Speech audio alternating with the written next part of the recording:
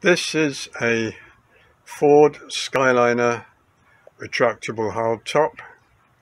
These were made from 1957 to 1959. The hardtop retracts into the trunk and comes out when needed, and then the car becomes a two-door coupe with all the advantages of a proper hard cover. It's controlled by a sequencer similar to the design by Chris Shute. Chris's sequencer was fully programmable and had 32 positions. This one only has 16, and it's hardwired just to suit this model, just simpler to put together. It still contains Chris's mechanical reversing switch, as I found that I could not improve on it with latching relays. We'll start the sequence by pressing this button. The polarity reverses. The sequencer moves to the next position and the deck lid rises.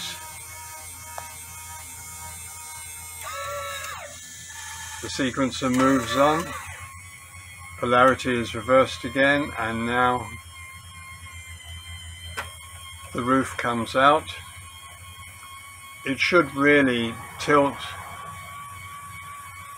the other way, but it's too difficult to model in Meccano.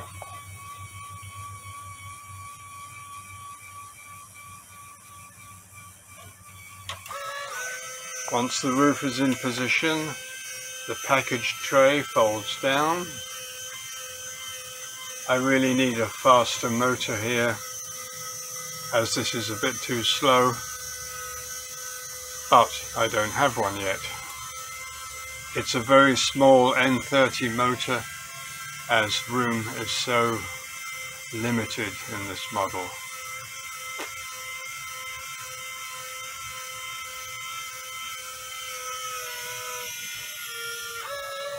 The sequencer moves around again, and the deck lid folds down.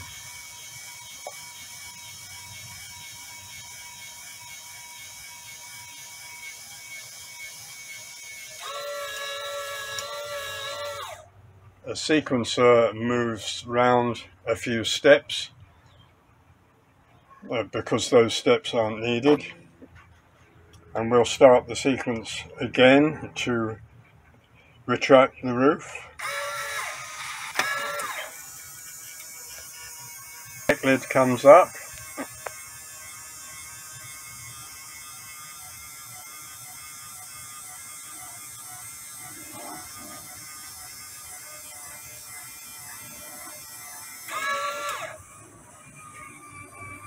The roof is pulled back into the trunk.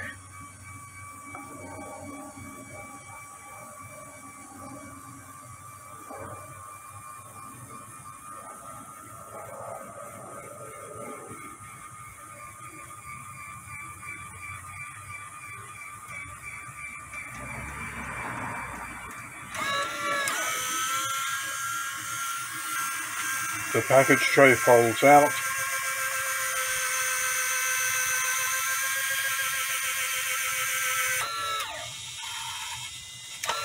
The polarity reverses, and the deck lid drops down with the package tray folded out to fill in the space normally occupied by the roof. That's the operating sequence. I've not bothered to model either the engine of the car or the steering, as these really aren't important in this model. And I've not taken too much care to model the car's appearance exactly, but it's not too bad. the back end of the car is a bit too bulky. It always rolls a bit large, and Ford had to make a different body design to accommodate the roof and its mechanism. We can look at one of the screw drives which are used to make everything work. Here you can see the motor is operating a screw jack, and that raises the lid, and there are limit switches to stop the motor. The roof is now coming out. This is happening in a similar way.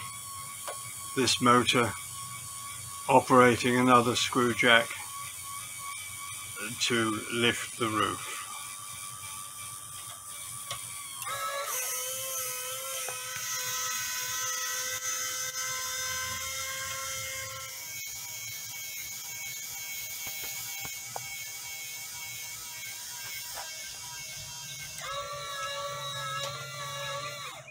That's it for the Ford Skyliner.